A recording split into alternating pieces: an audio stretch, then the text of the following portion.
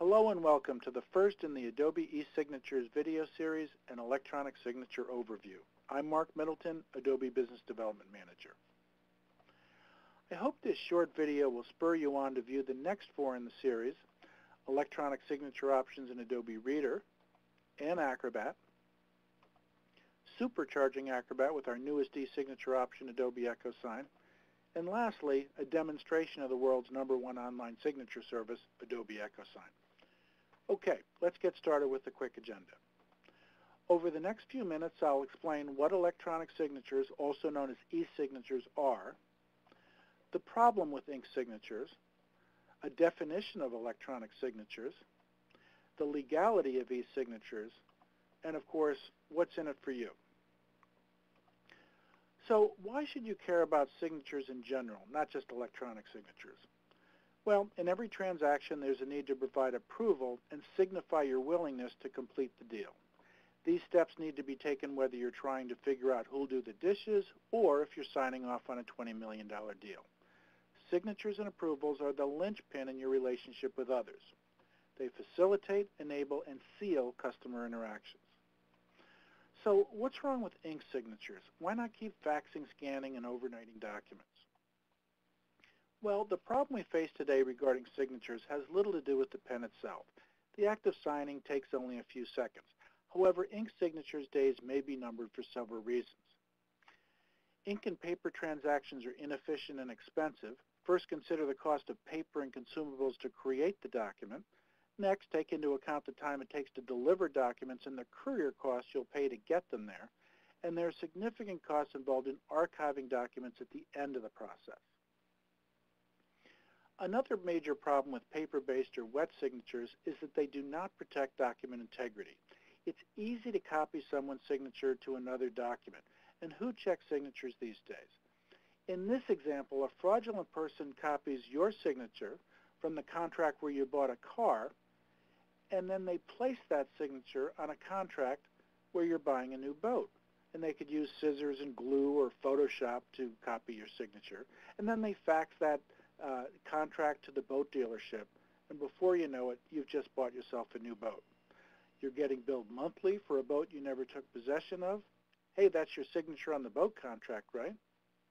Even worse, what's to prevent somebody from replacing a page or even a word or number from a paper contract, especially if it's faxed or emailed?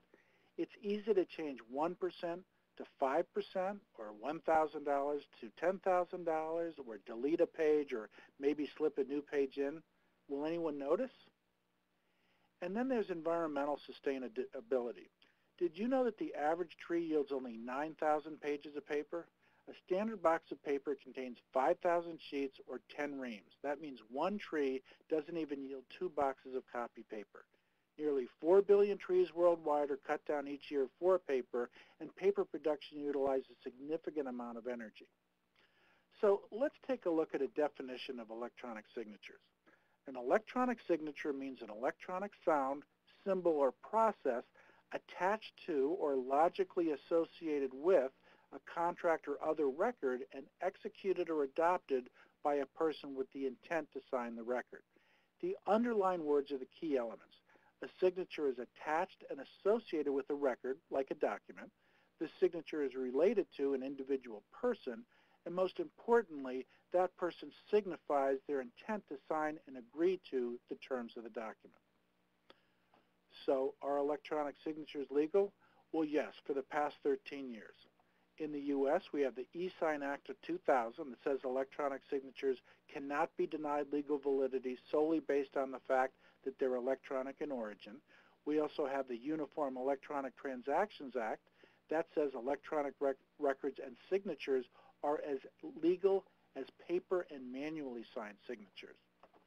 The European Union has adopted the European Directive 1999/93/EC in 1999 that establishes a community framework for the use of electronic signatures, and most other countries are modeled on the EU directive.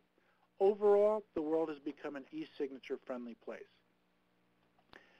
So if you're the only one signing a document, form, or contract, there are a number of e-signature options that are built into Adobe Reader and Acrobat.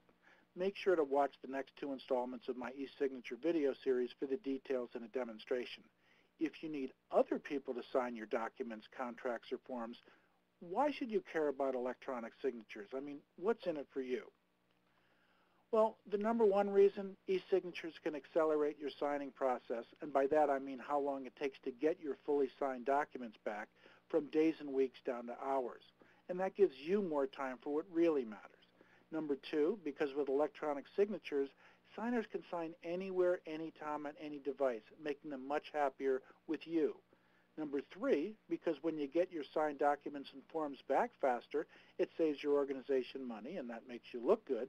And number four, as I previously mentioned, reducing paper contracts and documents helps achieve paper reduction initiatives, making you and your organization shine.